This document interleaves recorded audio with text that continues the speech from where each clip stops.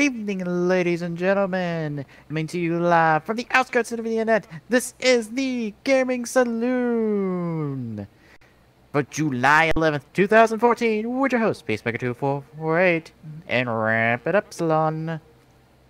And you tried to do the Riff Tracks intro. I know I did. Oh, God. Oh. You know, I believe we're actually doing the show on 7-Eleven's birthday. I'm not kidding on that.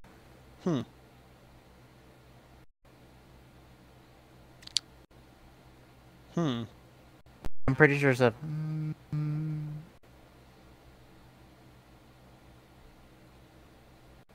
Oh, it only listed 1927.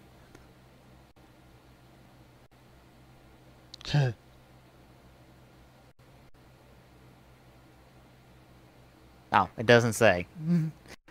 So yeah, we're doing the show officially on 7-Eleven's birthday. Unofficially. Yes. And we have fun things to talk about. Oh, yes, we do. And first up on that, EA explains why it abandoned 3DS and Vita for phones and tablets.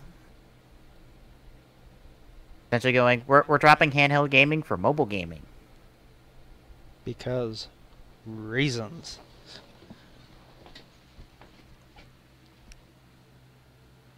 Their explanation from Mr. Peter Moore, COO of EA.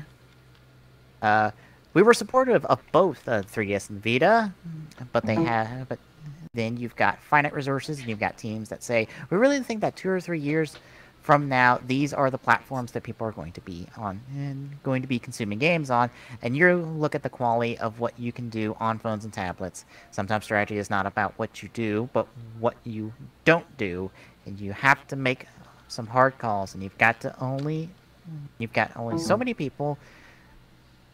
To my point, we're going to be planning for FY 17 and 18. Do you think the Vita and 3DS are going to be around in some shape or fashion by then on a scale level?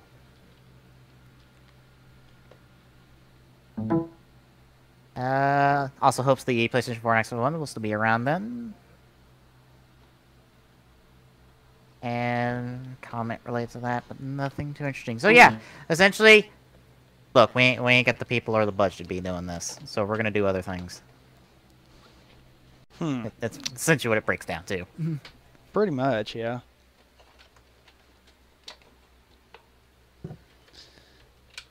Kind of both smart and a little strange to think of at the same time there.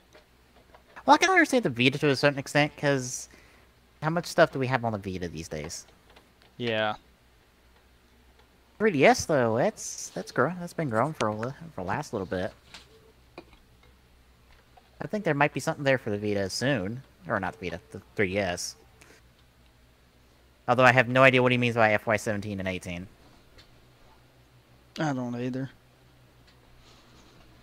Thanks for using those business terms and not translating for the rest of us.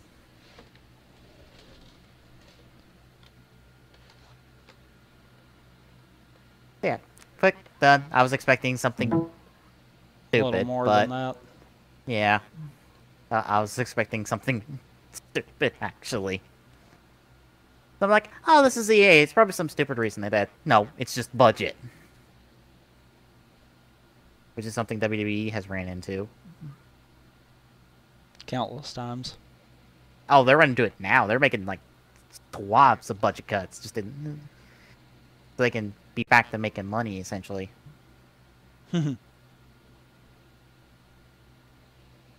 They cut Fandango's entrance set. Jeez.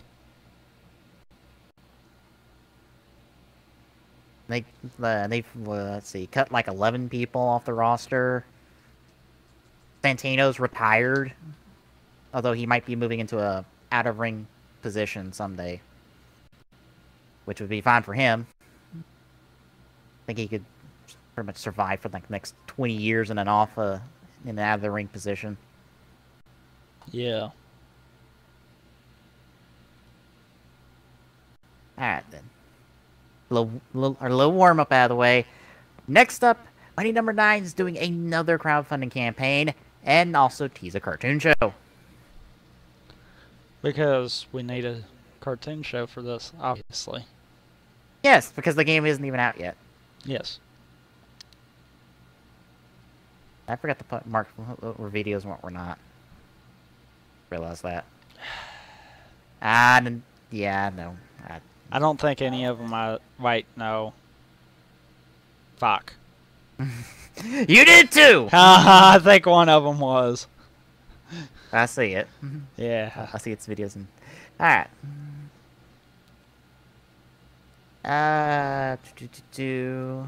Watching the announcement. I was going to say the teaser because I don't think there's anything in the announcement. Oh, okay. I was going to cue it up. That way we could talk about everything in our marriage article. was lost. What the fuck, Ad? The lies, the money. Thank you, Ad. Fucking YouTube. Anyway, after raising nearly $4 million, they're looking to generate some more.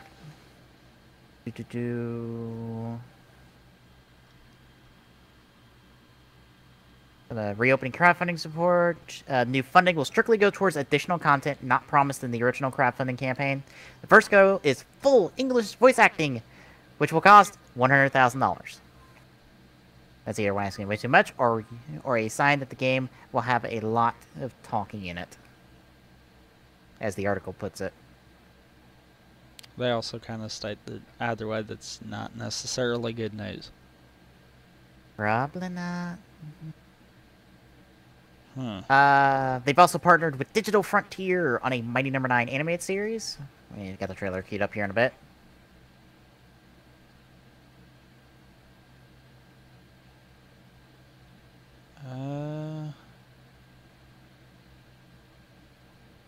And taking out the Kickstarter to see what new stretch goals we're talking about. I just look over. There we go. We're back. Where did we cut off at? I don't know. Oh.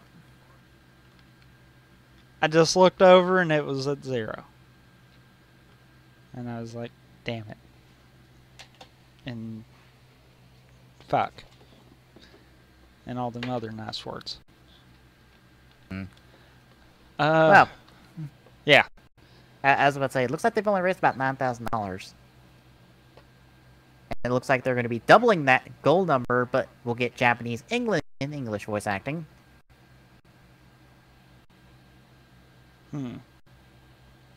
Oh, yeah. And they already look to have another stretch goal planned, as there is a tease for it.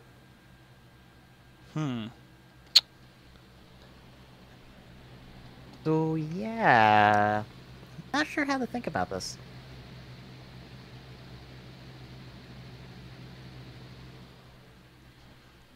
I mean, on one hand we have, hey, Mighty Number 9's wanting to do more stuff with their game, so they're wanting to get more funding for it.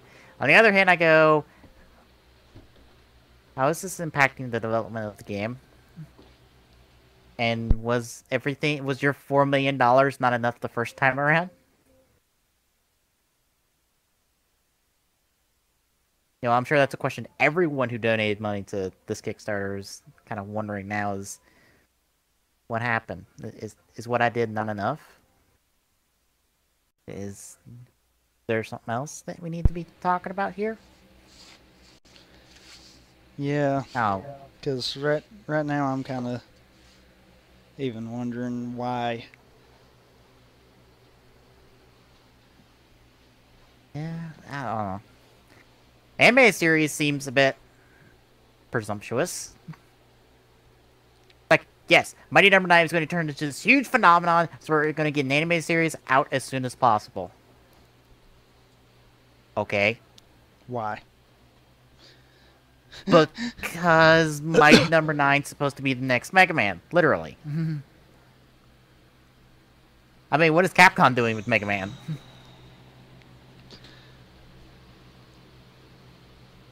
Like, literally, what is Capcom doing with Mega Man? You know what And I'm don't say most wondering?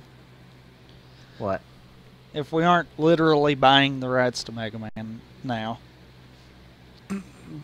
Maybe that's a stretch goal. It's like $12 million. We buy the rights to Mega Man, and we make a crossover game. Well, what I mean is, okay, Mighty Number 9, they did that as an idea. Yeah. Looks like Mega Man. Made by people who made Mega Man, and not just Inafune. Yeah. Like, people throughout Mega Man's history are on this project. Plays like Mega Man. Uh-huh. Capcom's yet to say anything. Mm-hmm. I wonder if this is just a case of they went to Capcom, said, we want to make another Mega Man, but we don't want to do it under you. And Capcom was like, okay, show that there will be support and we'll talk. And now we're literally buying the rights. Because I'm sorry, this feels... The whole thing from the start kind of felt a little too much like Mega Man. Yeah. And that's one of those where you're walking that fine line of copyright infringement.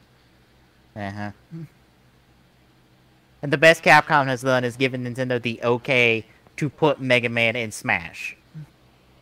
Like, that's it. Nothing else. So, kind of makes you wonder. I'm waiting for them to be like some type of nod to Mighty Number 9 and Smash Brothers with Mega Man. Just to continue this weird, awkward relationship that these folks are going to have with Capcom. It's just like, we are going to do all this stuff that's not Mega Man, but Mega Man, and y'all going to not hit at it. And we're just going to keep going like it's nothing. Because I'm sorry, a platformer that's identical, in a sense, to Mega Man, and Capcom's not said a word. I mean, literally, we've not heard any kind of threats about them wanting them to stop it or anything like that. And it's not like this thing's flying under the radar. Name me one major news source that has not covered Mighty Number 9 either the first time or this time. I mean, it seems weird to me. Why is Capcom not saying anything?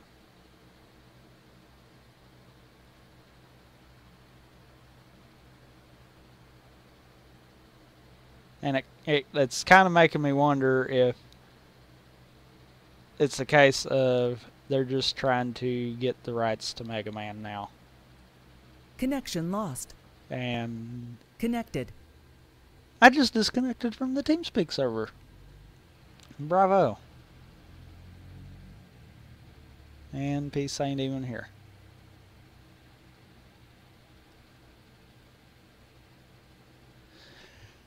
Yeah.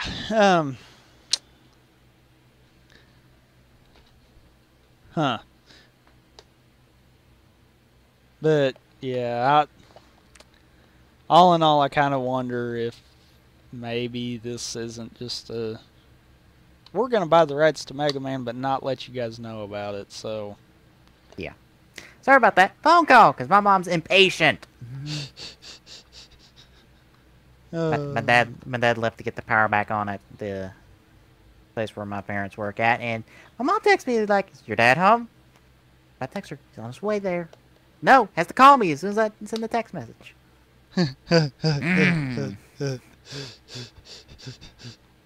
Oh boy. I love my parents. Sometimes I'm just like,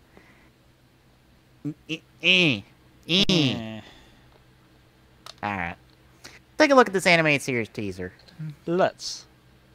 Alright, starting it up then in 3, 2, 1, go. They were built to be ruthless. To be our entertainment. But what if they tried to destroy us? As the world is ravaged, one robot will fight to save us from extinction. Hmm? I think there's been a mistake. That's Beck. Really? Okay. Beck was...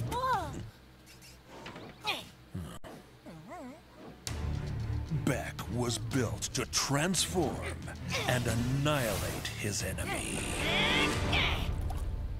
A bit dry, aren't we? And a bit limp, too. Now, he must become the hero in a deadly world. A world where everyone that tries to help is eradicated. Eradicated.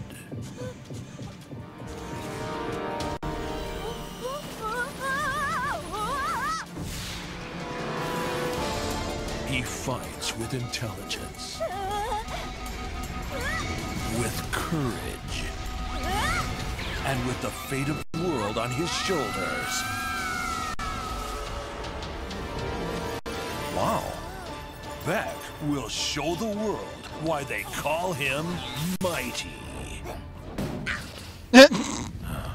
Maybe.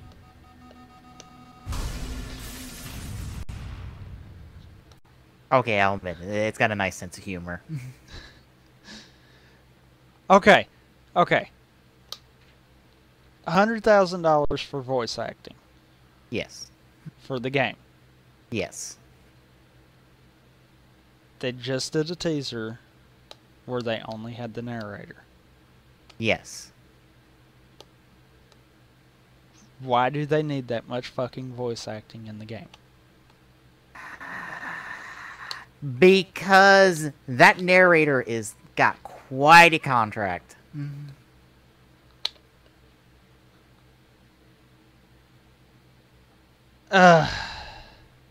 I mean, he's a well-known... He's a like a famous narrator. Really? Yes. You think? Yes. Oh, dear Lord. I don't know. This just seems like straight out of left field and just odd. I don't know. Although I do like how they're trying to characterize Beck and Mega Man being different. You know, Mega Man doesn't act like Beck. True.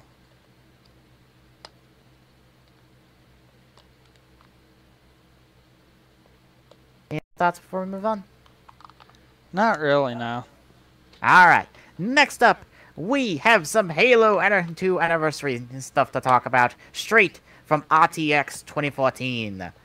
That would be Rooster Teeth's own convention, because... or... convention? That's a convention, I guess. Yeah. I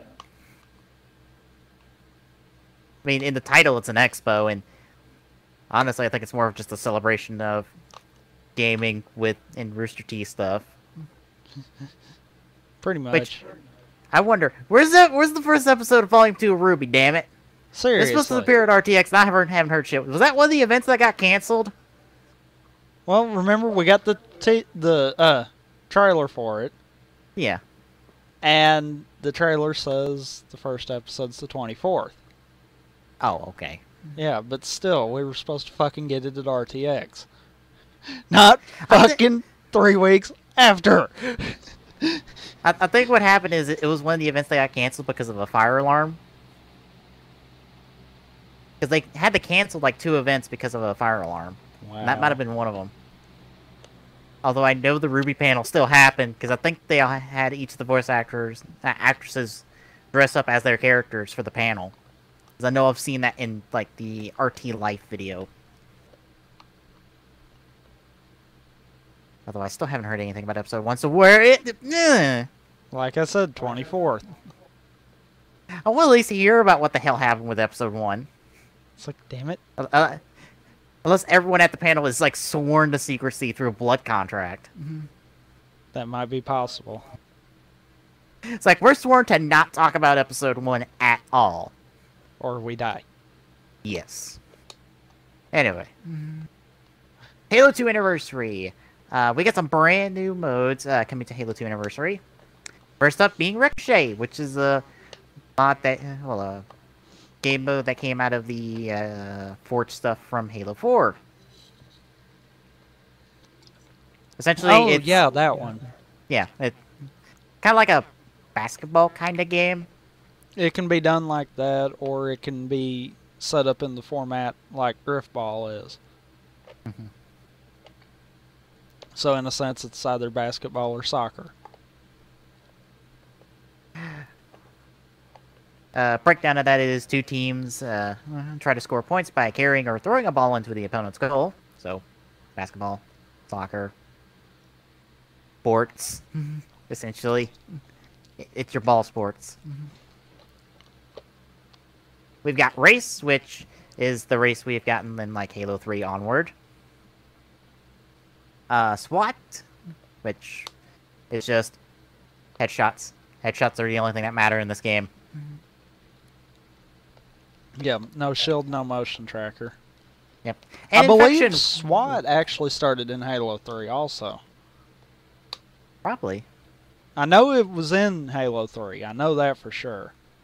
But I don't think you can actually make the SWAT game type in Halo 2. Well, there is one game type that got made in Halo 2, and has been a staple of Halo multiplayer ever since. Infection.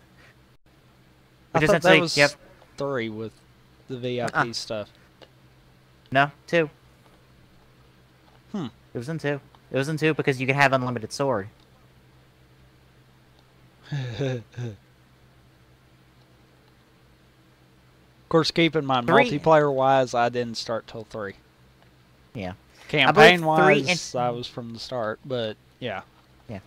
3 introduced it officially, but it got its start in 2 as an unofficial mod. Ah. Or not mod, mode. Just like how Race was an unofficial mode in 3. Under VIP. Yep. And Ricochet is an unofficial mode in Halo 4. But now it's official. Because people love Ricochet, I guess. And 343 said, what the hell. We'll accept Bungie's policy of, yes, let's keep going with stuff like this. This isn't the end of the list. There will be many more to come. 343 did confirm that Coagulation will be one of the multiplayer arenas included with the remake. Which, that's the... That was kind of the multiplayer map for both Halo 1 and 2. Well, yeah, it's Blood Gulch. I mean, they show up to RTX. I swear, if they'd showed up to RTX and said that Coagulation, Blood Gulch, whatever the fuck you want to call it, was not in there, no, Valhalla's a different setup. Oh, same concept, but different setup. Oh, I thought that was supposed to be the spiritual successor to it. I'd say it probably was, but nothing beats Blood Gulch. True. And, you know, based off of what that map is called, you can tell whether they played Halo 1 or 2. Because people that focus CE will call it Blood Gulch every time. Yeah. People that focus Halo 2 will call it Coagulation every time. Anyone who watches Red vs. Blue will call it that one box canyon that people are in. No, they actually have called it by Blood Gulch in the show. I know. But it's still just that one box canyon where all these schmucks live. Which, there again, they call it Blood Gulch. See? Of course, they were also going off Halo. They started off with Halo 1. Yeah.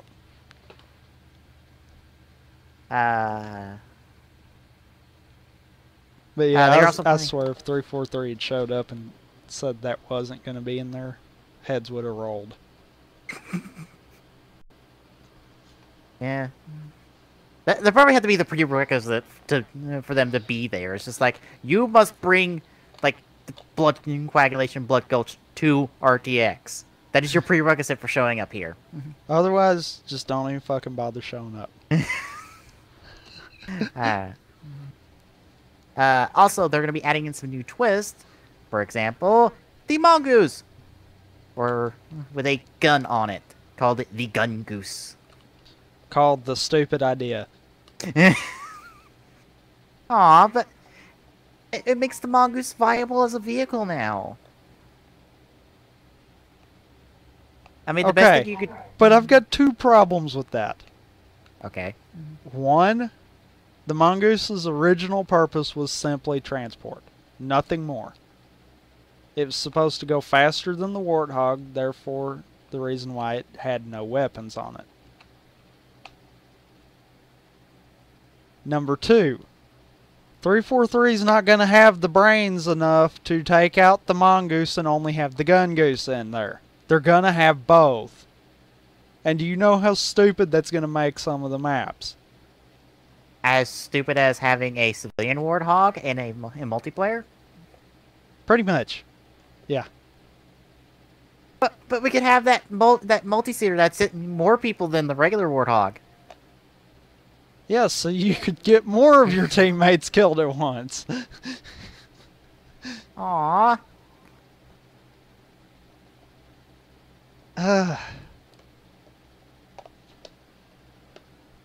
Yeah, I'm kind of anti-gun goose. Yeah. Oh, they're also putting the Silence SMG in there from ODST. Sweet! ODST's gaining some love! Or at least a reference. Because that's where the Silence SMG is from. It's from ODST.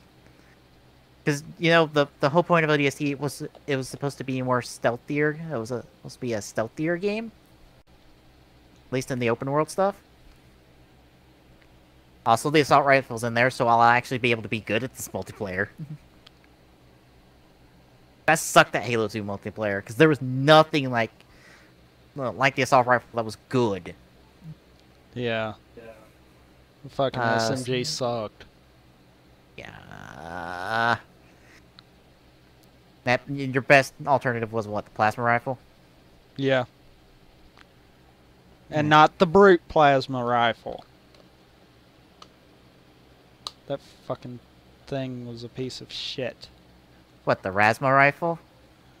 Yes. Yes. Let's see. Speed boost mongoose, improvements, additions, modernization, weapon sets, lacked mid-range weapons choice, magnum tuning in vehicles. Oh, they're messing with the magnum. Are they making it better? No, they're gonna make it a pea shooter. That's what it already is. Oh wait, no, it's gonna be a reverse. No, Oh, it's gonna damage you? No, it's gonna heal people. Oh. That way you have a reason to shoot people. Well, you know what? That would actually be better because the pistol for Halo 2, all it does is hurt you. It literally does not do enough damage, so you die before you can kill them. It's like, damn it, fucking pistol. Territories, Juggernaut are back. Juggernaut hasn't been in the game in a while. In the Halo game in a while, I want to say. Since... like 3? Maybe? It might have been in Reach? As a staple, 3. As far as in a game, it was in Reach. Oh, okay. But, like I said, as a staple, 3. Because really, they didn't push Juggernaut at all at Reach. Aw. Juggernaut was kind of fun. Yeah. It was like reverse zombies. I would like to see, you know, one of the new game types they haven't mentioned in there. Damn it, I drew a blank now.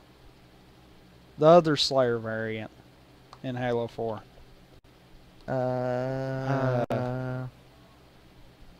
Fuck. Fuck. I don't remember. Uh, I have no idea what you're talking about. Regicide. Oh yeah, Regicide. Yeah.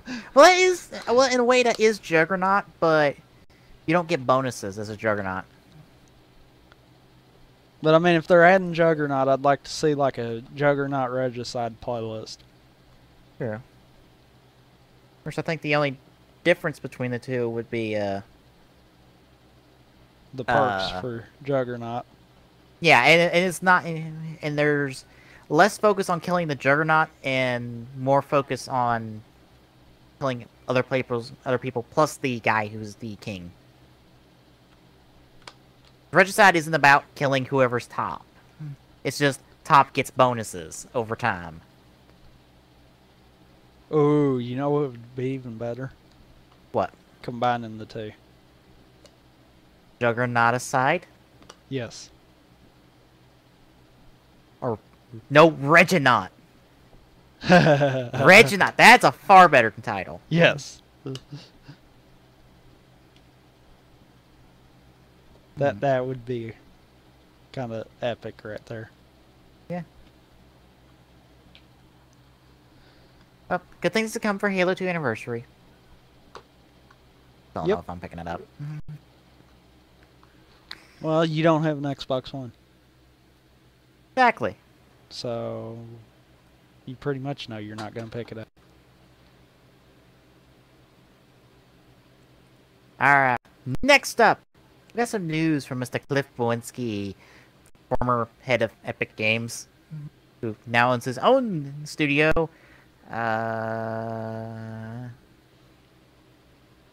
Or former Epic Games designer, Cliff Blezinski. His new company, Boss Key Productions, will be doing a arena shooter. Oh, sci-fi arena shooter that is free to play. It's called Blue Streak. That's a combination there. Free to play arena shooter. So, a MOBA, but it's a first-person shooter, I guess. Or maybe it's like a... Oh, what was it? Quake Live? Oh. No, not that. More of a team-based one. That's kind of what I'm thinking of right offhand as far as arena shooters. Might be more of that, but I'm trying to think of the other game. It was a lot more about teams. It pretty much was a MOBA, but it was a third-person shooter as well. I forgot what it was. I think it was like Saturday Night something. Forgot it. It was like came out like Monday Night Combat. Yes, Monday Night Combat. That's what it is. I never played that one. It looked alright. That's what I was thinking of. And apparently, Cliff will be drawing a $1 salary until his new venture is profitable. To be fair, I think he could do that. Let's not forget, this man was a part of Epic Games during Gears of War. And everything else Epic Games did before he left. So he's got the cash to live on a dollar salary for like years. Oh yeah.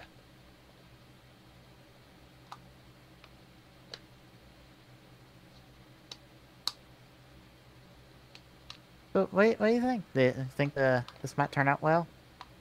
I don't know. It may provide a good alternate to Unreal Tournament. Which we apparently have a new Unreal Tournament. Yeah. Which, coincidentally enough, is being developed by Epic Games. Which I kind of figured Epic kind of let Unreal Tournament kind of die out again. Because you look how long it's been since anything major was done. True. Although I did play one when I was in the Gamers Club for college. It's one of the games we played. Which one? One of the newer ones. I don't remember which year it was. It was Unreal Tournament's insert year here. It was like a 04 or something. Might have been that one.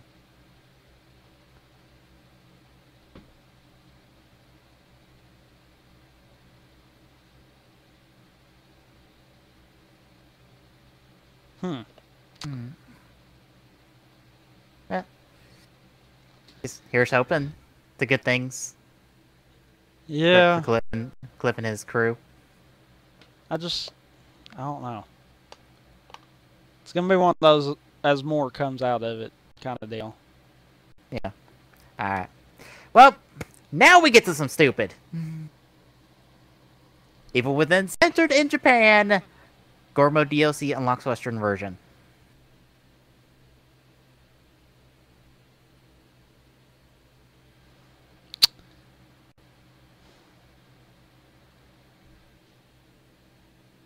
Alright, so, you have to get DLC to actually play the game correctly.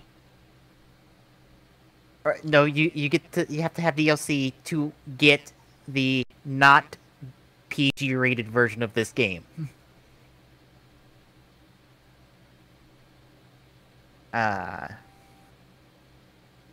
See, it's been edited out in Japan. It's rated Zero Z, 18 and up, and we felt that it'd be best to release it that way, release it the way the creators make it. Tetsu Takoshi told Silicon Era. However, they would limit the sales and advertising, so we lose the opportunity to reach out as many customers as possible. So you don't do this for everywhere, you just do this for Japan? Even though I'm sure it has the equivalent of that rating here. If it's not, I'm starting to really question gaming rating systems. Why can't we have equivalent ratings across the board, people? Seriously. It's been edited down to a 0D in Japan. However, the abolition of a previous rule that disallowed 0Z DLC for 0D games means that Gormo DLC can add the objectionable content right back to the 0D release. Yay! Loopholes! Right now. So, okay. Here's my big question. Do you actually have to pay for this DLC? Because if so, bullshit. What do you think? I don't know. No one has set a price. They're gonna want you to pay for it. Okay, if so, that is absolute bullshit. Yes, we're going to edit down the game so it can reach a wider audience in one country, and we're going to release DLC in same country so you can get the right game that everyone else in the world has gotten. Brilliant! Why?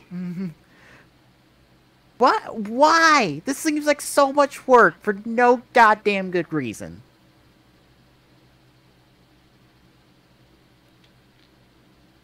Like, I am pretty sure Evil Within has an equivalent rating stateside.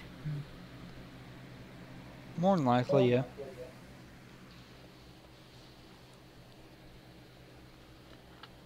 And, of course, Wikipedia, you don't list the ESRB rating. Fantastic. Really? No.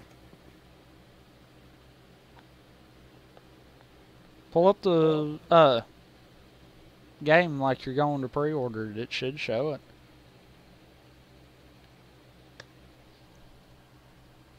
Good point. No, it's rating pending. It's not rated yet stateside. Wow. Okay, I'll get this is all. This is... Why? It's gonna get a mature rating here, too. Like, seriously, that is gonna get a mature rating. Yeah, if that but doesn't get a mature rating, I'm gonna slap somebody upside the face at the ESRB because I'm like, what are you thinking? okay, but look at this too. Most of your shooters are M-rated, Uh-huh. yet you still have kids playing it. So Yeah, they're clearly the ESRB is not as dead set as the Sero system. And from what I understand, Japan and China and all them kind of countries, yeah, they're a hell of a lot stricter on stuff than we are. Oh. So I was about to perhaps say, doing that actually would kill a lot of their numbers. that's possible. Whereas you look, it ain't nothing to see on TV an ad for the newest Call of Duty or the newest Battlefield or anything like that. On any channel, really. I mean, it's one of those, as long as they can keep the TV commercial PG, then that's good enough. Whereas with it more than likely, I would have to venture to say that if the game was rated 18 and older, they could only have an advertisement for 18 and older audience. Yeah. Whereas Although a lot here, of that is that more really don't fucking matter. Yeah. Although a lot of that is more retailer side. Just saying. ESRB doesn't have that much control. They can go, yes, we can rate this game, and yes, we can revoke the rating on a game anytime we can. Yeah, they can do that. That Grand Theft Auto San Andreas proved that. They can literally do that. And most stores have a policy that they will not sell an AO rated game. At all. Which again, we get back to, this has been proven because if you go back and look into the whole Grand Theft Auto San Andreas hot coffee mod shenanigans, yeah, that you get to see that play out.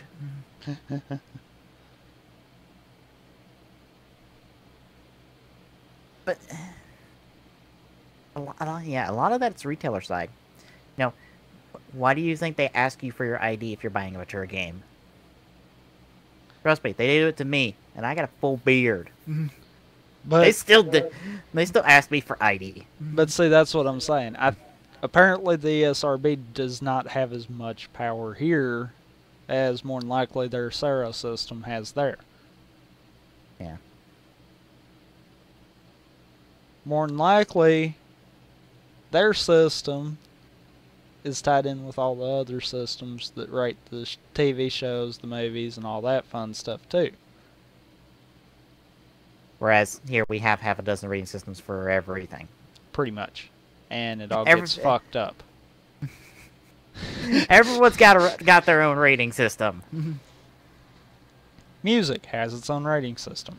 TV shows have their own rating system. Movies have their own rating system. Games have their own rating system. It's like, God damn it, just tie them all together. Comics have their own rating system. They had a rating system imposed upon them by the Supreme Court before that got taken down. I want to say. Hey, you know what? It's like, God damn it, just tie them all together and be done with it. You know what's the irony of that? What? Marvel was the first one to break away from the rating system. You want to know why? Why? They could not release a drug awareness comic. Really? Yes. This was a Spider-Man comic that was supposed to be a PSA about drugs. And they couldn't release it under the rating system. Holy hell. Literally, this is the thing. It's like, wow. Rating system be broke. Yeah. It's like, we have this drug PSA comic we want to release. To talk about drugs with kids. About how not to do drugs and the addiction to drugs. No, you can't release it. Why? Because it's too graphic. Really? We're talking about drug addiction here. The shit ain't pretty. What do you want us to do? Yeah. Wow.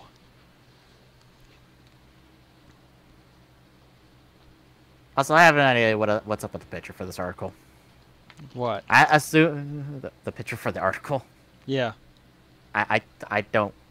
I assume it's just some random thing somebody got for the article. Probably. Yeah. Just seems so much work for maybe not that much game. Alright. Who's ready for more stupid? Everyone watching the stream. Okay. We're getting a Sharknado video game. Yes. It happened. Yes. And as the subcaption says, it's for iOS, of course. Also, there's a sequel to the movie. Did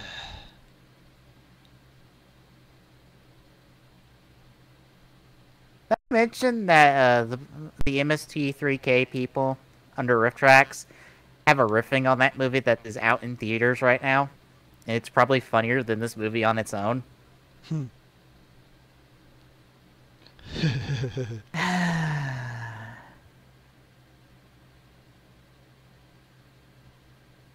Well, at the end of this month, on July 30th, you get to watch Sharknado 2.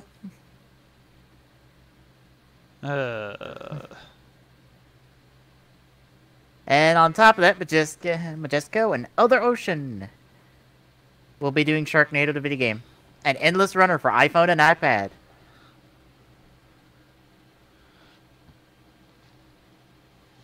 You run through the streets of Manhattan wielding a broadsword and ultimately grab a chainsaw and fly into the heart of a Sharknado, destroying it from the inside.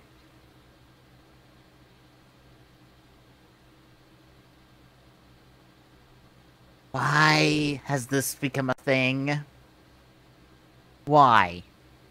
Why is this movie a thing? Because someone thought it was a good idea. You do realize there are half a dozen movies that Sci-Fi airs on a normal basis that are just as stupid as this, yet this is the one that catches on? Mm-hmm.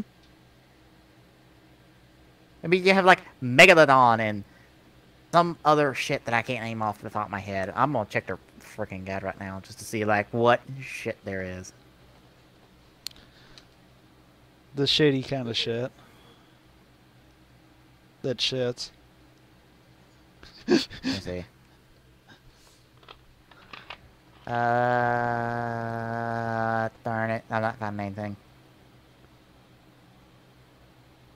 Darn it. Where are the shitty, like, monster versus monster movies on Sci-Fi? They air these all the time.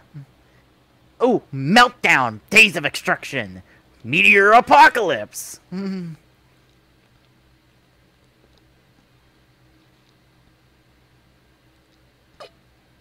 Not Dracula 2000, that's something completely different. Oh, ran out of space. But, why? Why is Sharknado a thing? Is it just that dumb to be that entertaining? Apparently.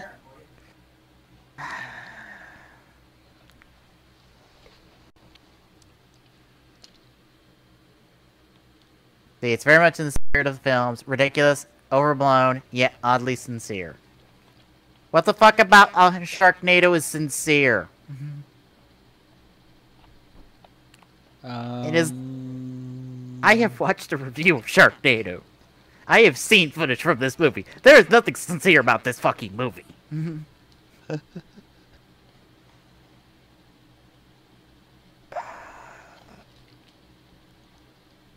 So yeah, and I'm guessing the game's gonna come out the same day because fuck it. It's a mobile game.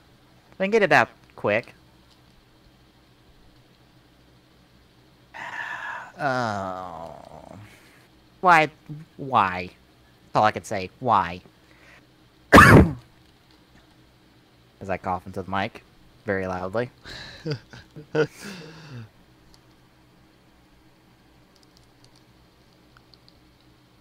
I don't know. I got nothing else. That's it. We're moving on. Unless you have something else to say. Uh-uh. Alright.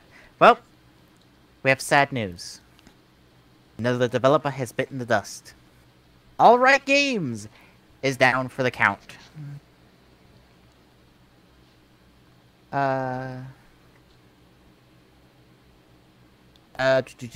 recent visit to Redmond, Washington offices of Alright Games by GeekWire revealed a startling find. The company seems to have gone out of business.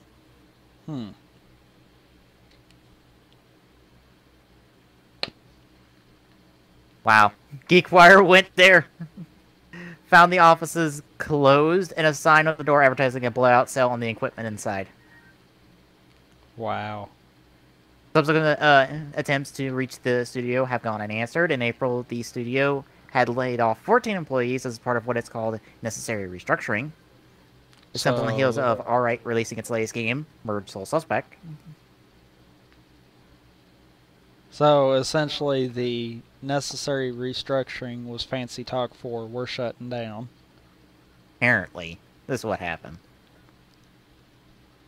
They were also responsible for Capcom's Dark Void, Ouya Road-like Soul Fjord, and the Cam Swift developed puzzler Quantum Conundrum.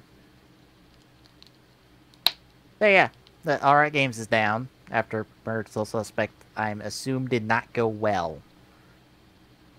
Because you know how we were excited for this game? Mm-hmm. Yeah, it's decided to go, yeah, we're not gonna really capitalize on this brilliant idea we have, and just gonna be boring a little bit. Jeez. Yeah, yeah, Game Trailers review was not glowing. Let's just say that. The only review I've really checked out, but yeah, Merge Sole Suspect did not go well. I'm sure sales numbers are really not that good. Obviously, if they're out of business. Yeah. But yeah, that's another game down for the count. Also, another company down for the count after a detective game. I'm sensing a bad trend. The LA Noir's developers went down after that game got released. Yeah, but it was a good game. I know! That's why I'm saying detective game. I'm like, oh no, this is a bad trend. If this is what happens, what does happen when the next detective game gets released? Oh god. What if this affects the Phoenix Wright franchise? Nah. Oh no. Anyway. Yeah, Alright Games is gone. Bad to see them go. Alright. No, I didn't realize that Sharknado had a redesign until right now. Really? Yeah. Huh. Well. Who wants another simulator game? I can't believe you fucking ended up putting this one in here. Well, there's two reasons we're putting this is in here. One, it's Cow Simulator 2014. Secondly, this is a demo for the Divinity Original Soul engine. Yes, they made a simulator game to demo their engine. Why?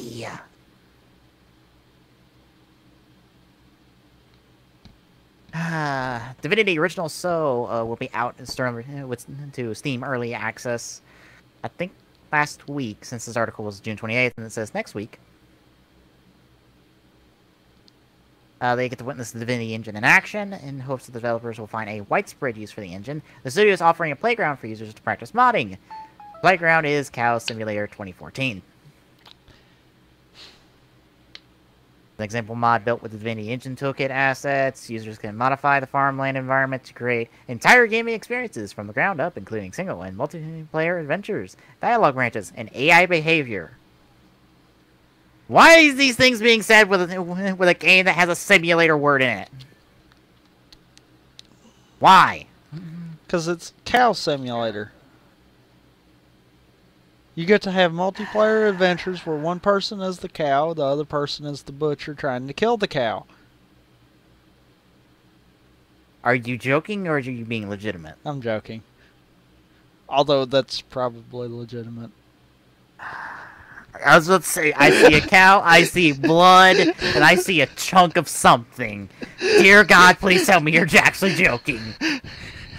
And this is not one of those situations of, yes, we're joking, except we're somehow telling the truth.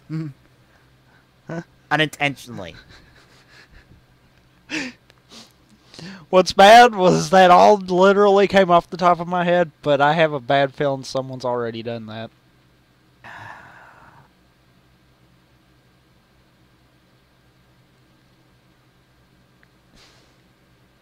Although I wouldn't know how to work the dialogue branches into it. Various forms of moo. Butcher, do you want me to kill you? Cow. Moo. Wait, which one was that? Was that the slightly enthusiastic moo or the sarcastic moo? Moo. Okay, now I don't truly. Oh my. Oh God, we're making too much fun out of this. Oh God damn it! No, that isn't the thing. Oh God. 049 in the video. Look at those dialogue choice options. Moo, ma, meh. Are we watching the trailer? Please tell me we're watching the trailer. Fuck it, we're watching it. I'm just gonna skip through and just pick apart things, but no, we're watching this. Oh God. Oh God, help us. I'm ready. Alright, kicking this video off in 3, 2, 1, go. Also, Mass Effect called, they want their music back.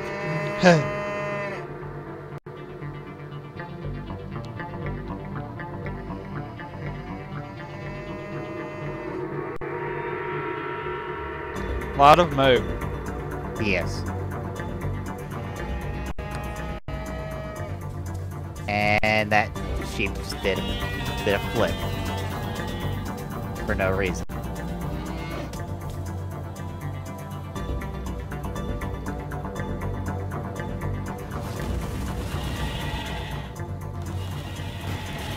Yes! Burn all the sheep!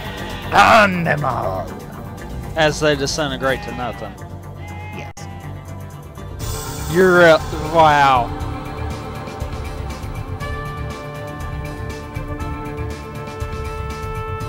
Was that a giant spider? That was a giant spider. No. Well, you mean soccer, right?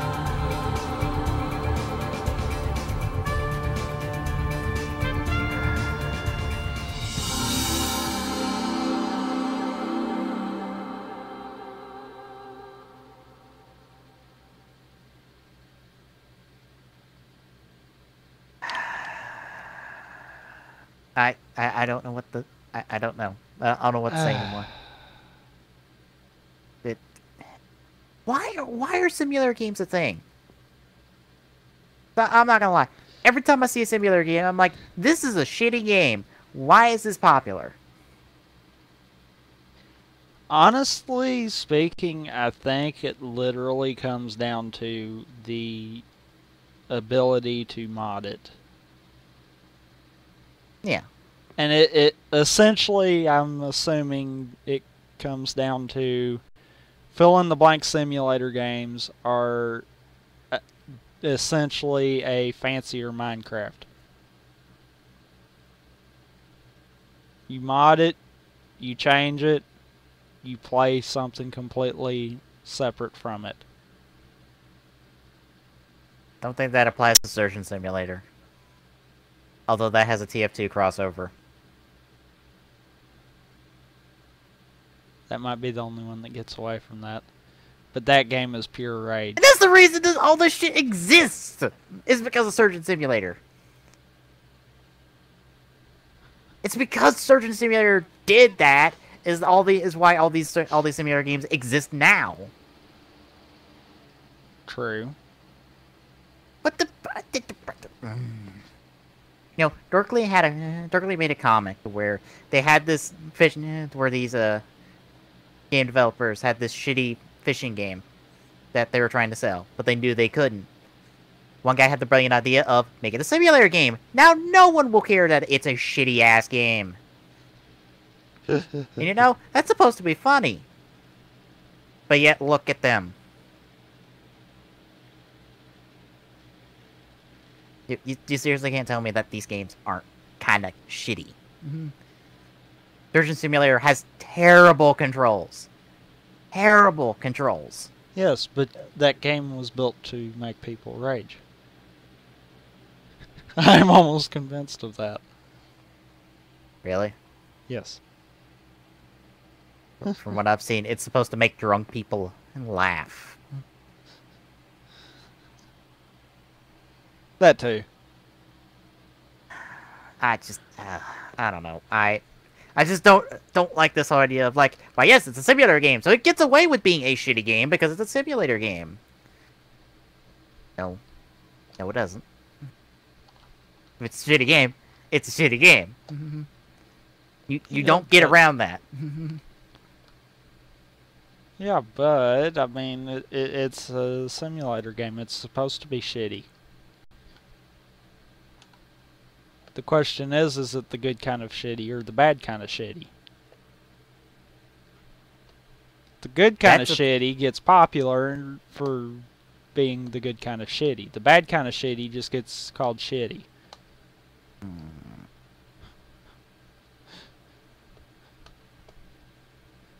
Alright. Anything else before we move on? Alright. Next up, Batman Arkham Knight has a release date. Possibly. We are looking at a February 24th, 2015 release. According to Microsoft. Yes, because Microsoft happened to be stupid. And son of a bitch, IGN. What the hell was that? This is IGN News. Oh, video? Yes. I've gotten into the habit of pausing that shit. I'm like, no, you are not autoplaying things on my article. Leave me alone. I want to read. Yo, sometimes I want to read things on the internet instead of watch. Because, you know, I want to. Now, okay, this is something interesting here. They put in there, while it could just be a placeholder date, those are usually positioned at the end of a quarter. This is like dead center of a quarter. It's also on the same day as Witcher 3. Yeah. This seems far too specific to just say, oh, it could be a placeholder date. I think this possibly could be someone screwed up and hit the wrong button. Yeah. Or possibly hit the right button, wanting to see if it took correctly, and someone else caught it beforehand. Yeah. Of course, I don't know if that hurts either game.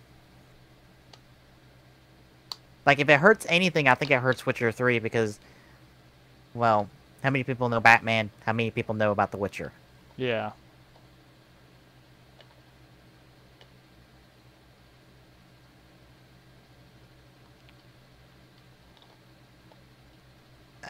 So, yeah. I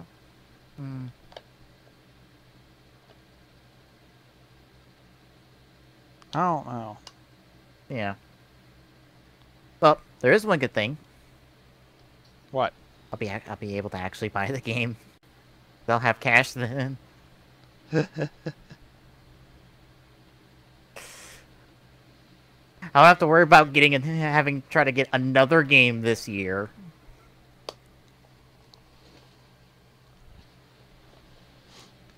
So, yay. Yay, you. Alright. Next up. Evolves. Yes. Yeah, I gotta Oh. kinda load it. Kinda load it. Come on, IGN, you're ruining the flow. Loading. Well, you know, it's kind of a case of,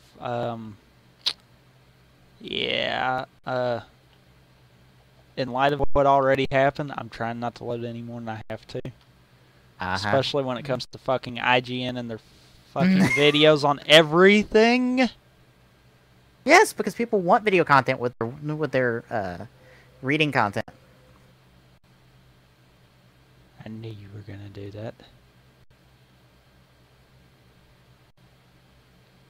Okay, that's odd.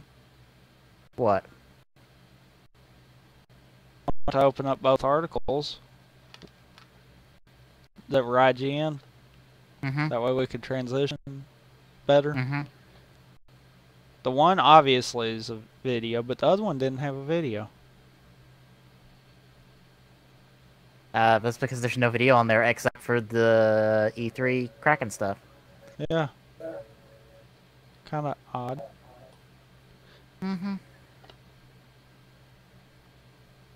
But anyhow, off to Evolve. Yep. Alright. Evolve's PC Alpha is sign-upable. You Turtle know Rock that's Community not Manager. a word, right? I know. Have we not established that I make up words all willy-nilly because I can? True. Turtle Rock Community Manager Jesse Dermott gave the password required. Happy hunting along with a referral ID. Join the hunt on Twitter.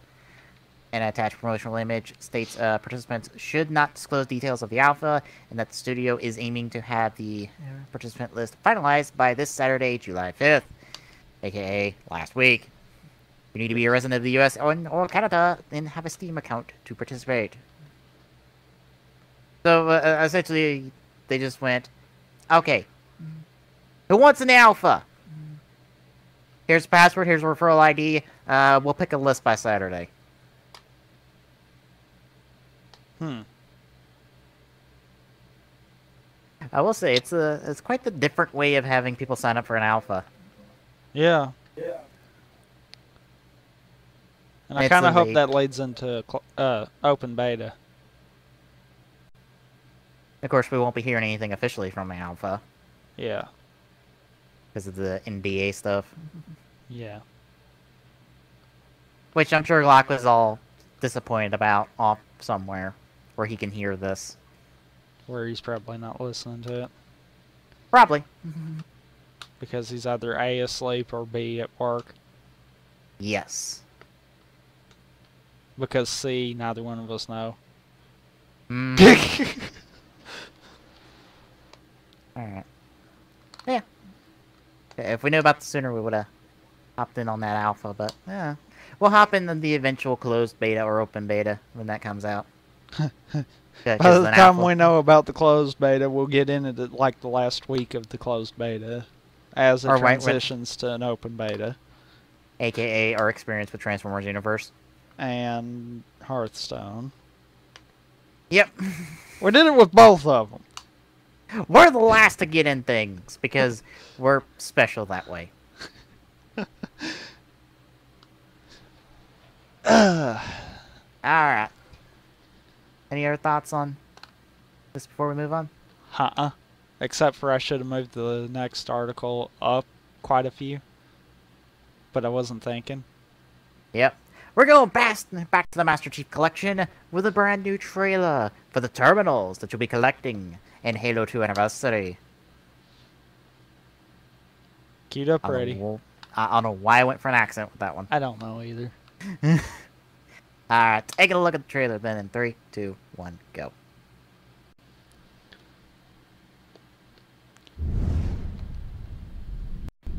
Halo Waypoint. Nobody uses me anymore. Ever.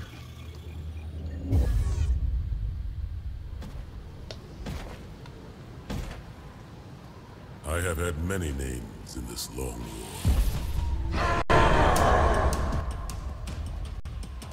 The Humans knew me as Destroyer. To the Covenant, I was Supreme Commander. The Prophets named me Arbiter. And your Master Chief calls me friend.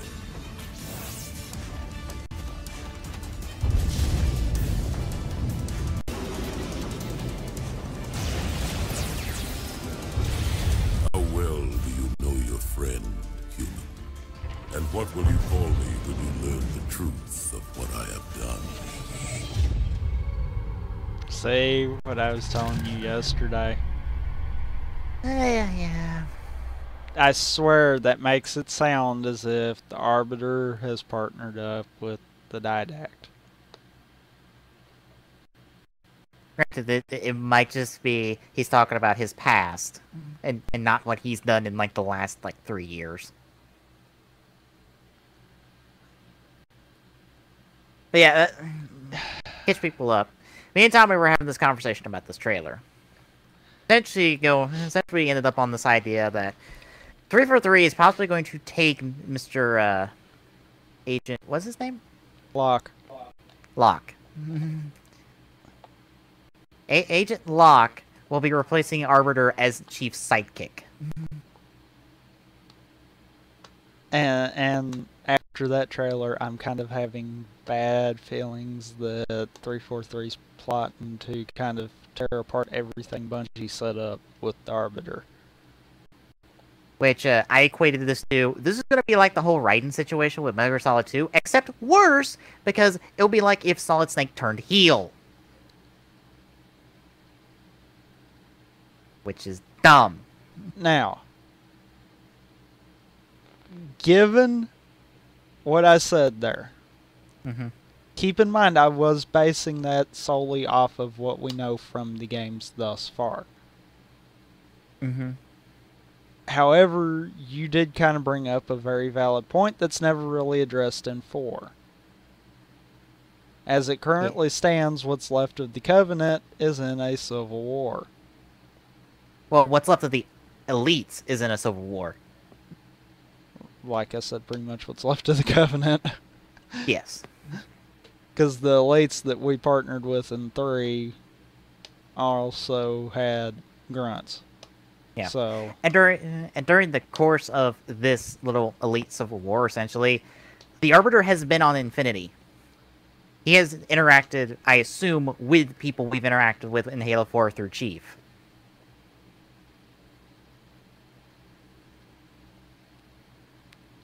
So, if you go off of external sources, more than likely, that's not going to happen. But, yeah. As far as I know, external sources don't like to be referenced in the games. At all. Like its own little universe. Because there is, as far as the books are concerned, there is a whole team of Spartans that the Chief was over on Reach that you never hear about in the game. Yeah. There's no reference to them whatsoever. Hell, there's an entire team of Spartans and UNSC personnel that are stuck in a world similar to Requiem. Now, see, something like that, there's a possibility they could bring that in with the Forerunner trilogy or saga. But but like I was saying about that whole team from Reach was glassed. Yep. So there really is going to be no reference back to that. Yeah. Halo Reach was Bungie's one shot at being able to reference back to the novels, and they didn't do it. Yeah, and they could have done it with the Halo 3 Legendary ending, because people were speculating that the world Chief was going towards was that world I was just talking about, where that Spartan team is. Nope. Completely different world. Because we can't really feature other Spartans in this series until now, And it's not even the same Spartans we've come to know. Because, like I said that back when we originally talked about Halo 4 stories, the Spartans are less like this specialized unit, and are less like these specialized soldiers, and more just a specialized unit. Yeah. And like a class of soldiers. Not super soldiers, just soldiers. Because if you watch the legendary ending, I always forget her name, but the female Spartan you see throughout the game, she is so much shorter than Chief. Chief towers over everyone. And there are Spartans all over that place, and he towers over everybody. Yeah. Which also gets in that whole point of he should be wearing his old armor just so that little dichotomy is ever more present and shows this old warhorse, how beaten and battered Chief as this old warhorse is. But anyway. Well, in a sense, he still kind of is wearing the same armor we saw him with in 2. I know. I can't say from CE because at the beginning of 2 he did get the upgrade. Yeah. I mean, I won't deny that it's supposed to be the same armor because it has all the same markings. It shows all the same damage that you see by the end of 3. My thing is, it doesn't look like the armor. It looks like all the other Spartans' armors. Yeah, it looks like a newer armor. Yeah. When it's not... I think it would have been fine with them tweaking the looks of everything else. Yeah. But they really should have kept Chief's armor at least patterned like it. I mean, obviously give it some new textures. Obviously bring it up to speed with the game. But don't make it look like a newer one. Make it still look like the old blocky Mark II that we were used to seeing.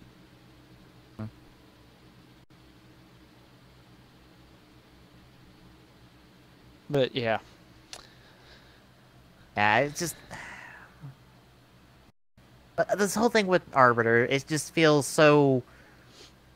If they are going to turn him heel, it's going to be such a just departure from the character.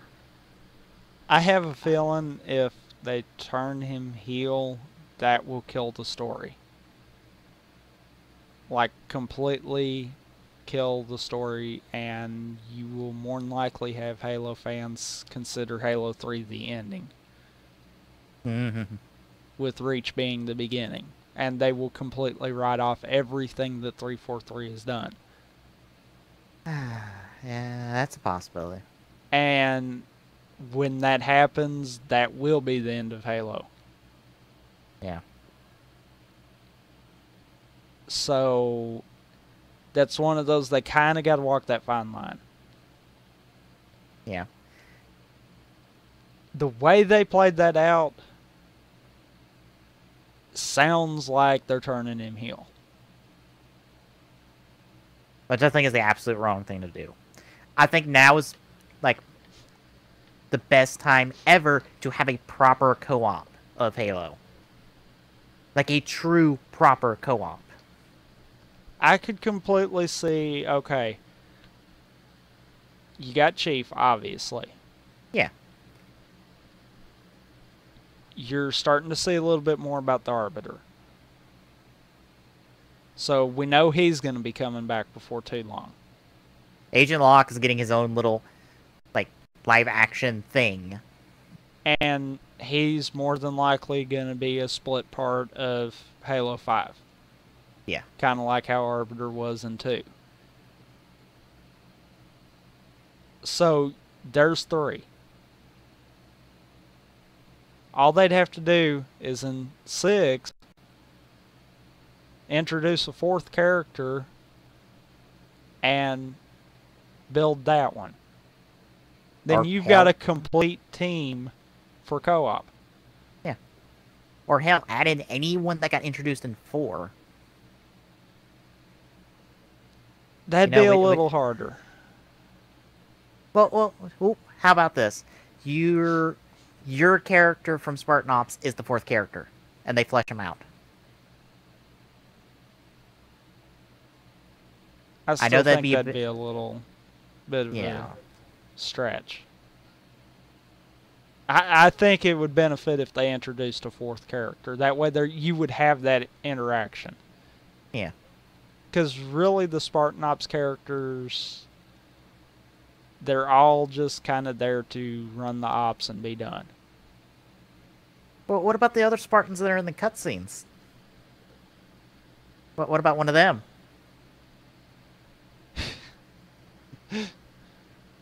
Or better yet, Halsey in a mech suit. No. Oh, come on! Bring June back.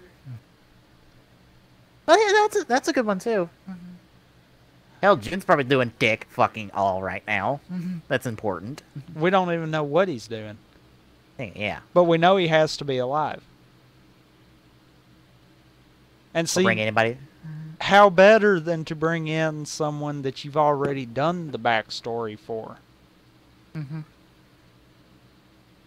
Which, I mean, granted, yes, 343 did not have any major hand in Reach.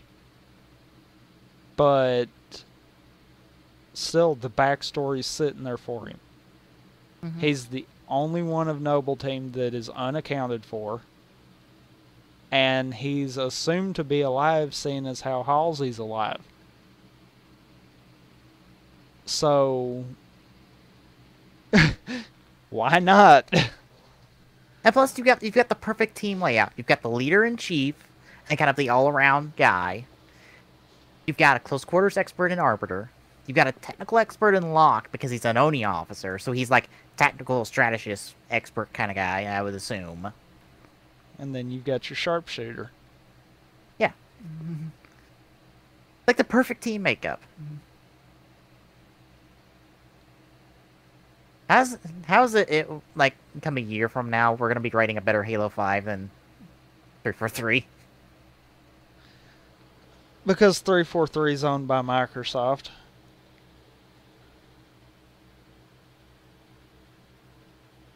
I don't have to say any more. Literally. Alright. Any other thoughts before we move on? No. Alrighty then. Next up, something I was kind of surprised to hear about. The final Halo 3 Easter egg, according to Bungie, has been uncovered 7 years after its release. Possibly the final one. Well, they've been hinting at a final Easter egg, and this was going to be it. Possibly. Wait, you think they're still holding out on us on something? I think anything's possible, and we know how Bungie is. You think they've laid some deep, dark secret within Halo 3 that's like so shocking that they can't even hint at it? I don't think it's so much that. I think it's just they like fucking with people. To be fair, that's any like really good developer's trait, is they just want to screw with their fans because they have that kind of relationship with their fans. Like, any developer that has a good relationship with their fans is not afraid to screw with them. And just throw out all sorts of fun misdirections or anything like that. But yeah, essentially it is a... I'm trying to find where the article says it. That kind of... on December 25th, if you hold down both thumbs on the main menu, the screen will zoom out to show a halo ring concealing from coalescing from mist. The player discovers that there's a hidden message embedded in the ring, and if you look at it really close, you can see "Happy Birthday, Lauren" written on the side. Now, we can play the video, and I didn't catch all of it, but I did catch the last part of it. Yeah, I saw it like normal speed, and I saw it slow down. The only thing I can catch is fucking Lauren. I don't see That's where all people I are could saying happy catch. birthday. That's all I could catch. So I don't know. Wish I could get it bigger. Employee Adrian Prez responded, showing my wife the Easter egg I put in the Halo 3 loading screen for her, the one that nobody has found yet.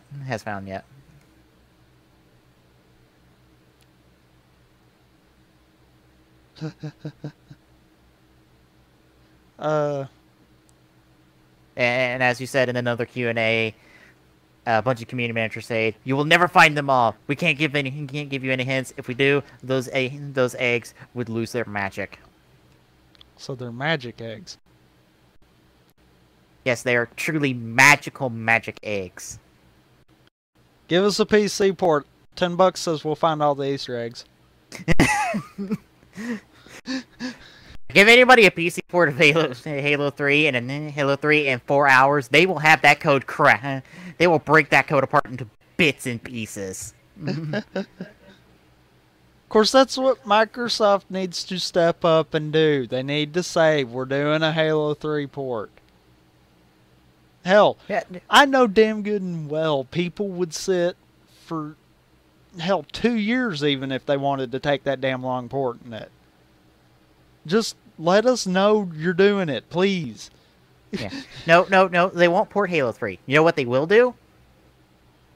Port Halo 4. Nope. What? They'll port the Master Chief Collection. Honestly, I'd be fine with that. That way, it's a 4-for-1 deal. I would be fine with that. Simply because CE needs a graphical update, number one. Halo 2 needs an update. That's about all that can be said. That needs all around work. Yeah. And everyone wants Halo 3. Yeah, everyone's got Halo 4, so we ain't got to worry about that one. I think Halo 4's kind of put everyone on edge. Well, of course, It's one it's of made those- by... It's one of those stories, alright. We'll give it to them on that. But, yeah. Well, it kind of breaks down to, it's done by 343, not Bungie. Yeah. That's really the biggest thing right there.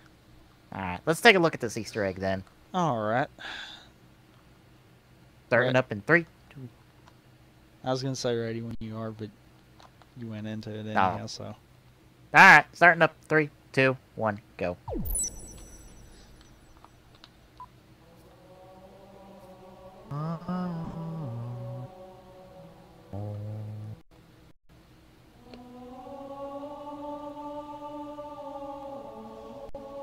Okay, that time I caught the birthday part, too.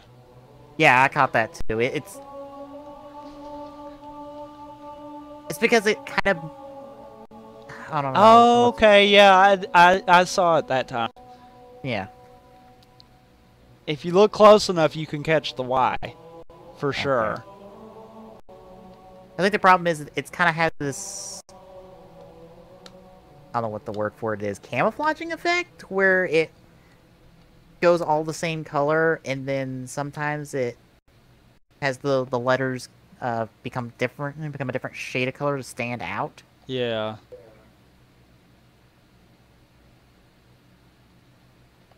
So it kind of is coming in and out even after it's materialized, which makes it even more difficult to read. So how the fuck anyone got Happy Birthday Lauren on this, I don't know, unless you go frame by frame on your recorded footage at like 1080p with a magnifying glass.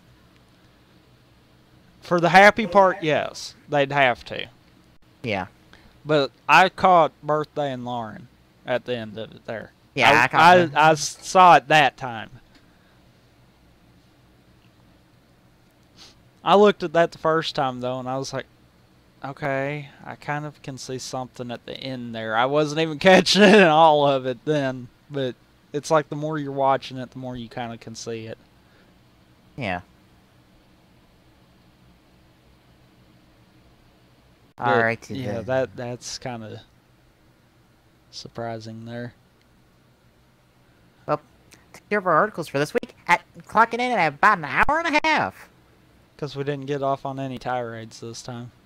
No, not yet. Nope, not yet. And that shall move us into releases for the upcoming week. I hope you didn't have any videos. What, me? Yes. No. Okay. We should be good then. Nope. No minor pictures. Remember? Oh, yeah. Yeah. We don't have video yet. We're not that lucky. Yeah, I know. Damn it. Alright. Picking up on the 14th. I believe it's this Tuesday? On the 14th? Oh no, Monday. Really? Yeah. We're that far out with them this time? Yeah. Oh, come on, game trailers. Fuck you. Coming out the 14th on the Vita. One Piece Unlimited. World Red, a GameStop exclusive. I have not heard anything about this game. You think I would because I've watched a lot of One Piece, although I haven't gotten back to it in a while.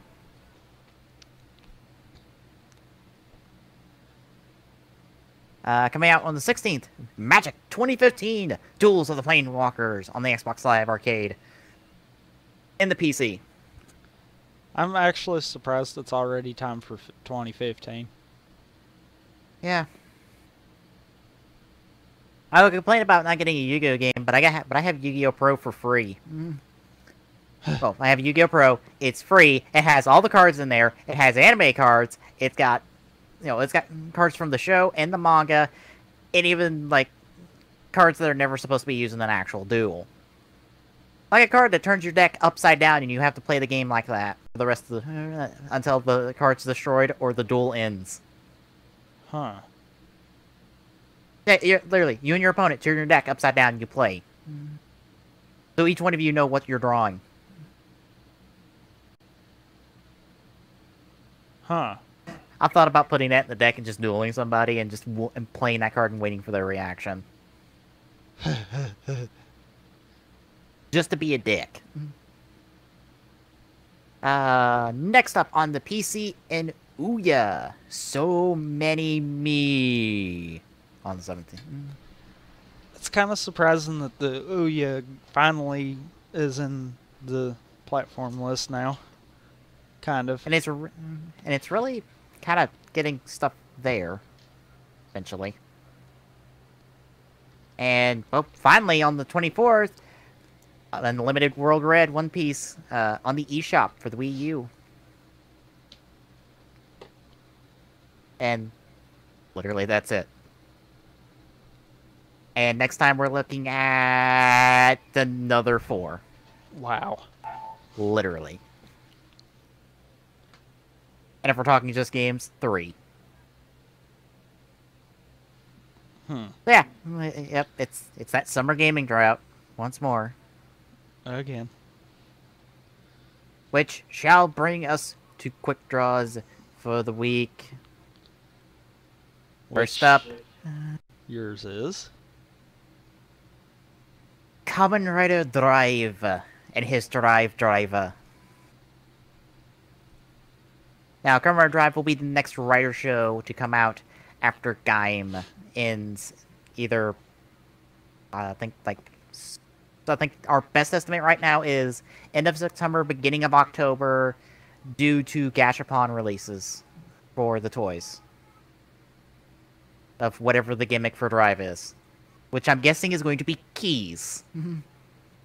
Based off this little sketch we have because we have an on-site picture. Which is the second one. I probably should have listed that one first. But I found them in reverse order.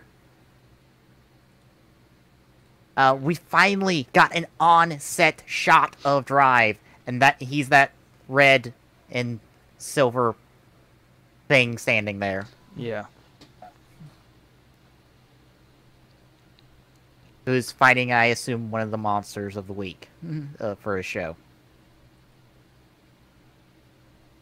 Now, the thing with all the text and the picture is someone's interpretation of the things that he saw on site. So we have Kamen Drive. He's got sports mufflers on the side of his head, and I assume headlights on top, and a grill visor. I assume that's what it is. He's got the a tire sash, which might change depending on form. Who knows? We have a mini car key brace, like the Tokyo Changer from Russia Sentai Tokyo, the Sentai show airing alongside Gaim, and will be airing alongside Drive, so I guess they want to try to link gimmicks together. For once. Oh. Well, that would be odd to do, because you have a Sentai show being shared with 2 writer shows, and the opposite of that is true as well, so that would be kind of hard. I mean, it means that you'd have to do the same gimmick for 2 years, essentially. Kind of. But maybe they're figuring that they can do a Tokyo Drive crossover and kind of make some kind of a joke between them using each other's thing. I guess. Although Tokyo uses trains and Drive uses cars, but okay. The belt has 3 mini car keys on it, which I'm guessing might be related to either form changes or some type of arsenal thing. Who knows? The Drive driver, because that is legitimately a thing. The brace is linked with the driver via infrared, a technology that is well utilized in Rider by this point, as Oz and the Wizard both used it for their toys.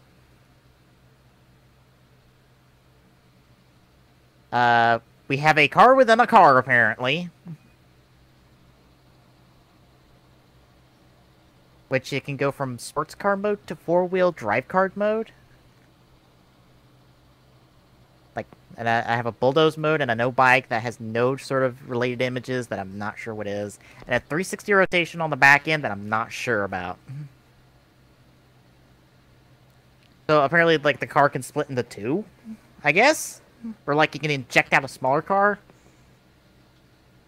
Possibly, yeah. Yeah. We'll say this might be the first time we have a rider without a bike. If you don't count Shin, because I don't think he has a bike. I'm not entirely sure. I know Zeno and Jay both have bikes. They're the only ones I'm unsure of. But this is not the first time a rider has had a car. Black RX has a car. So, yeah. Anyone getting up in arms about Drive having a car? I don't see why. Having no bike, it's a nice car. And the onset photo gets us a side shot of it. Which it is a Acura NSX. It's something that's been used as a police car in Japan. Which it also has the back end of a Corvette. And it actually does look like a Corvette, just heavily modified. Not gonna lie. Because it's got that square, like, sloped square back end that a Corvette's got. And honestly, that's what I thought it was, because it looked like a Corvette to me.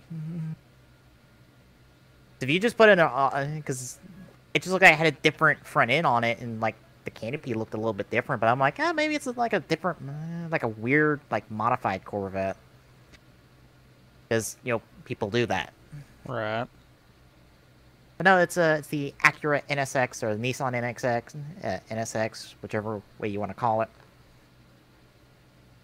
Yeah, we got our first onset shots. We've got descriptions of various suit-related things, and we're probably not going to hear dick fucking all until, like, 2 weeks from now. At least. Because this came out, what, like 2 weeks ago? We got this after we stopped streaming Monday. 2 weeks ago on Monday. Oh yeah, that's right, yeah. Literally, this broke news then. And we haven't heard dick all since then, so yeah. Hopefully we hear more. Maybe we'll hear something soon. Doubt it. Gonna be Yeah, Gaim me all too. day, every day. Oh yeah, because we're hitting that downward spiral for everything to happen at once. Mm-hmm. Yeah. Drive news happening. Can't wait to hear more. So, tell me, what is your quick draw? My quick draw is actually the League of Legends Howling Abyss event that we're hosting. The, as you can see, apparently is all over the site right now. Oh yes, it's even got a banner up there. Yes, Fancy all kinds banner. of banners. This event is a Howling Abyss non-ARAM event. I gotta kind of stress that part of it. Yeah. It will be running tournament draft settings and is open to not only teams of 5 but also free agents that want to join. Rules and everything can be found on the site simply by clicking on the little banner up there beside our logo.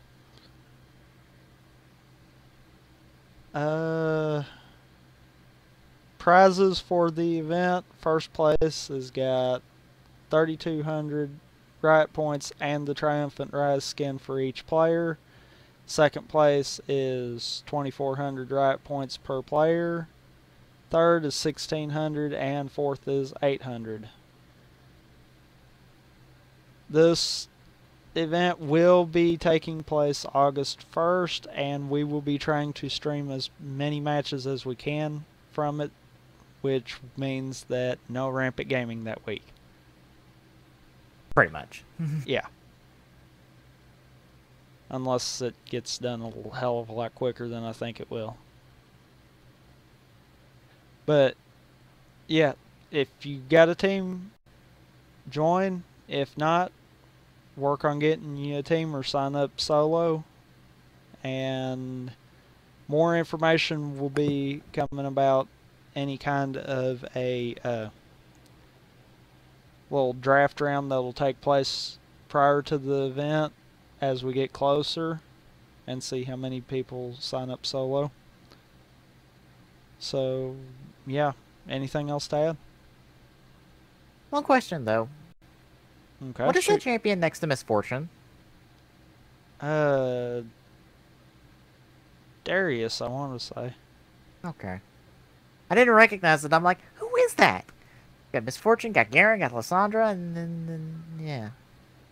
Or wait, not Lysandra. That's No, that's oh, what is her name? fuck, I got the images and I still don't remember.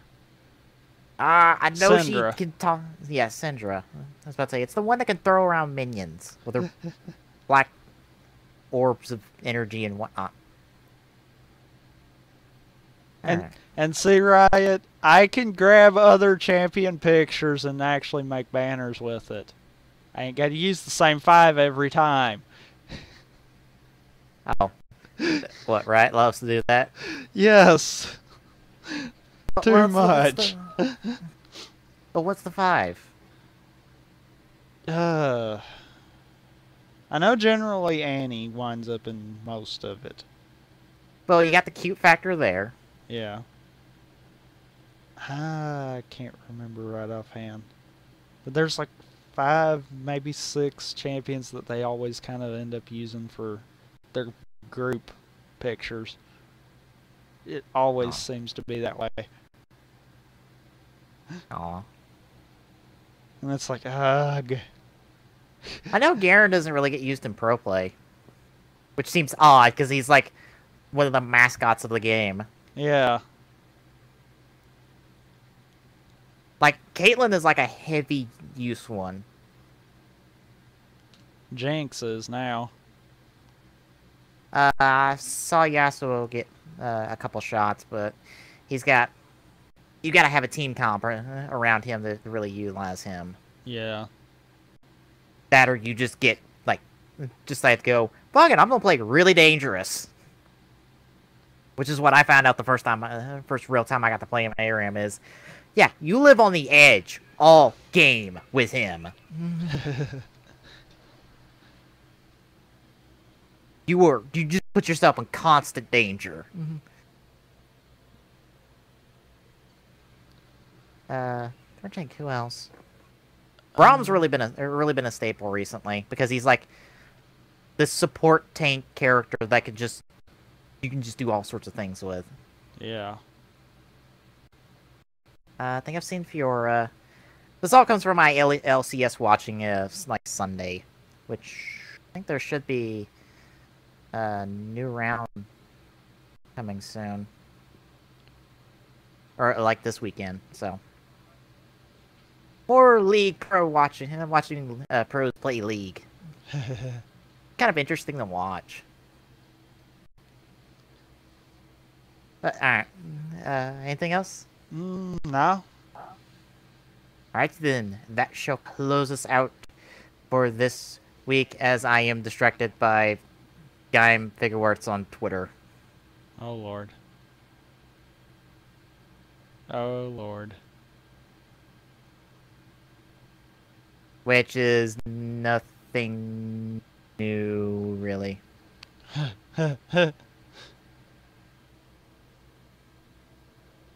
Yeah, it's nothing really new.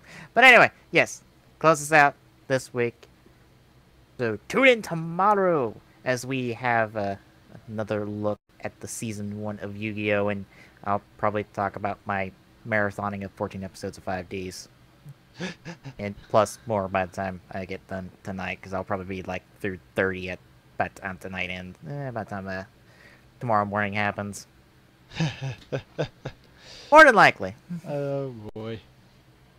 I'm sorry, I'm having too much fun with 5Ds. It's like I'm watching Arc V, but it's not Arc V. It's just that quality of it's just that kind of quality show. I'm just enjoying it. And for a show that has that stigma of card games on motorcycles, it's actually a damn fine show. Because it goes, why yes, it's card games on motorcycles, but at least we're gonna have fun with this shit. We're gonna make it interesting.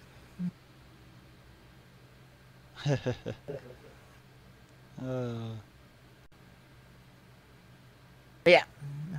Till then, for Tommy, I'm Peace. Good night, everybody. We shall see you tomorrow. As always, you can find the Gaming Saloon on our site at tgstgsr.org. Don't forget to follow us on our social medias. On Twitter by following @TGSaloon, on Facebook at facebook.com/thegaming-saloon, and on YouTube at youtube.com/TGSaloon. Till next time.